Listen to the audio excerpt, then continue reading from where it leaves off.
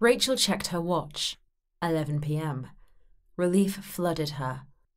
Having made a 10-minute dash from King's Cross tube station, she had arrived at the pub just on time.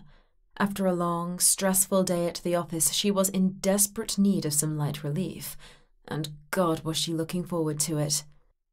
As she took a seat at the bar, she pushed back loose strands of hair from her face and studied her reflection in the bar's mirror, adjusting her low-cut bodice until it revealed more of her womanly attributes. She scanned the busy room, looking for her date, but her attention was quickly drawn behind her as two women, engaged in a raging argument, knocked over a table. Beer glasses shattered on the wooden floor, spraying dark liquid in every direction. Some people really shouldn't drink, the bartender said to Rachel, shaking her shaven head as she placed a Jack Daniels and Coke in front of her.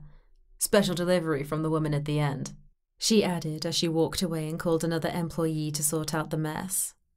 Rachel leaned forward, craning her neck to look past the row of women blocking her view. She caught the eye of the young woman in question and liked what she saw. Tall and slender, with an edgy pixie haircut and a silver stud piercing the right side of her nose. Barely able to contain her excitement, Rachel raised her glass in the air, then brought it down to her lips, her red lipstick staining the rim as she sipped it slowly. The woman smiled back knowingly and headed in her direction. "Sadie?" Rachel asked as the woman approached, her gaze leaving her face and falling to the swell of her breasts. The woman's hardened nipples strained against the fabric of the black t-shirt she wore. Sadie nodded. "And you must be Rachel."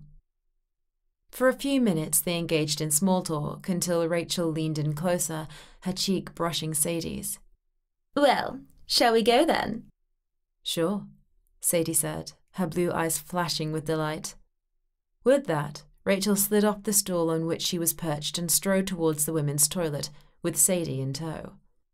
Once in the toilet cubicle, Rachel barely had time to lock the door behind them before Sadie pulled Rachel towards her. She could feel the cotton fabric of her flimsy top being torn apart as Sadie's fingers left livid white prints on her breasts as she squeezed them hard. Rachel gasped in pleasurable pain. She kissed Sadie hungrily, her tongue exploring every inch of the other woman's mouth. "I want you," Sadie whispered, a fierce urgency in her voice. "Do you want me?" she asked between passionate kisses. "Tell me you want me," she said as she pushed up Rachel's short skirt and dropped to her knees. Some perverse part of her delighted at seeing Sadie's face burying itself between her legs. "Yes, I want you," Rachel groaned, her voice husky, her knees feeling weak as she gave in to the ferocity of the other woman's demand. Minutes later, she let out an uncontrollable scream as she felt a sudden cascading release, her body shuddering uncontrollably. Sadie stood up smiling, meeting Rachel's eyes with a wolf-like hunger. Now it's my turn.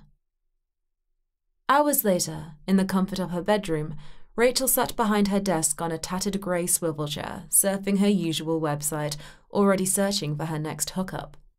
She'd had a crazy night, and she was, as usual, eager to find the next candidate. She scrolled through the names and bios, not finding anyone who suited her.